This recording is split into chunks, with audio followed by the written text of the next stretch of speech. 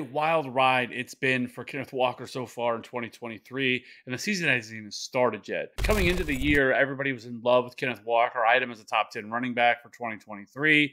And then April happened, and Pete Carroll happened, and then Zach Charbonnet happened. And right now, there's a lot of uncertainty around this backfield, to say the least. If you look at Kenneth Walker last year, he was really good. 65% of the opportunities. He had almost 1,000 rushing yards.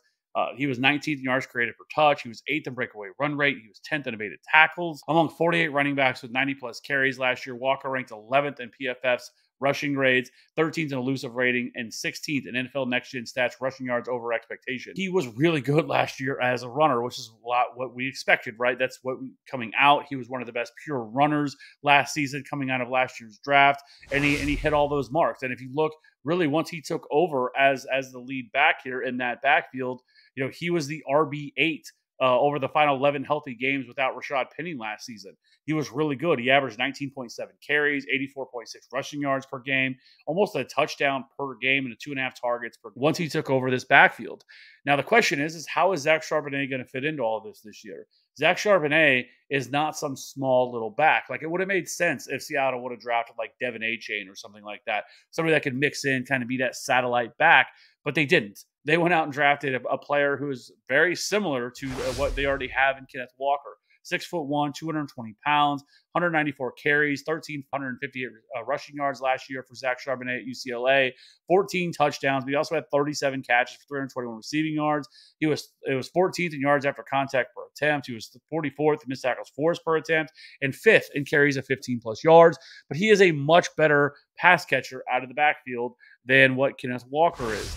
My guess of the way this backfield is going to break down is going to be Kenneth Walker's going to get the early work, and I think it's his job to lose the goal line work for the time being. We saw this last year with Rashad Penny. I mean, the Seahawks were fine with Rashad Penny being the starting running back until he got hurt. And I think this is the situation here for Kenneth Walker. Now, I do think Zach Charbonnet is going to be involved. I think Zach Charbonnet is going to be utilized more as a pass catcher, third down back, and will get some opportunities, inside the red zone. So overall, like you look at Kenneth Walker's ADP right now, and he's RB 17th or 45th overall. That's not a crazy ADP for where he's coming off the board. I think some of the risk is already being baked into his cost.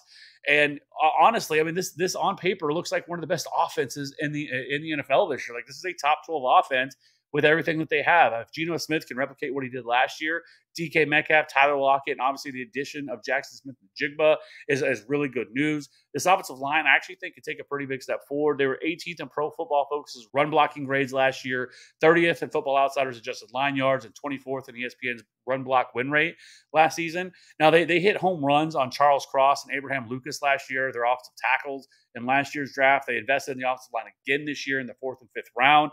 And so I think there's a lot of depth here with this offensive line. This offensive line could actually improve drastically. PFF does not agree right now. They rank them 26th heading into 2023 season, but I think that it's possible that they could get into that 15 to 20 range this year and be a much better unit if Charles Cross and Abraham Lucas can continue to develop like they should. And so overall, the way I look at this backfield, right now, if you look at Kenneth Walker, where he is currently being drafted, and he's going around guys like Aaron Jones, Miles Sanders, Damian Pierce, J.K. Dobbins, Cam Akers, I can make a case for some of these guys taking him over Kenneth Walker. But all of these players have red flags.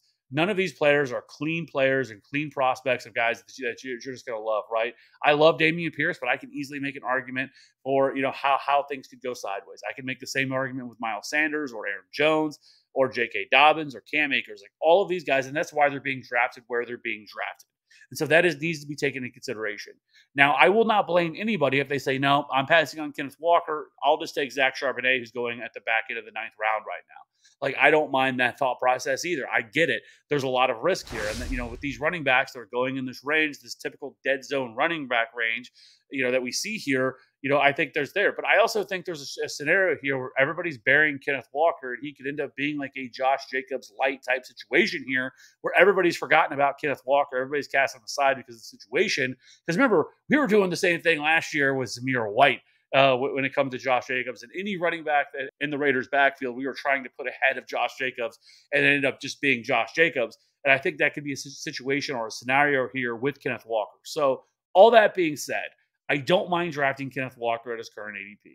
Yes, there's some running backs that you can make an argument for in this range, depending on how your build comes, that you can make an argument for. There's also some wide receivers in this range. TJ Hawkinson's going in this range. Amari Cooper is going in this range. So if it's a little bit too rich for you and you'd rather wait until the 5th or 6th round where some of these other guys like Cam Akers, J.K. Dobbins, Damian Pierce, Miles Sanders, all these guys are going after Kenneth Walker, I can understand it. And if you'd rather just wait, take the lower risk investment in Zach Charbonnet in the 9th round, I totally understand that too. I do think there's a lot of upside here still with Kenneth Walker. I think he's going to be the lead back, and it's going to be his job to lose. But all that being said, let me know in the comments section below, what is your thoughts on Kenneth Walker this year? Are you comfortable drafting him at cost, or would you rather just wait on Zach Charbonnet, who's currently coming off the board in the 9th round? Let me know in the comments section below. We'll see you on the next one. Bye.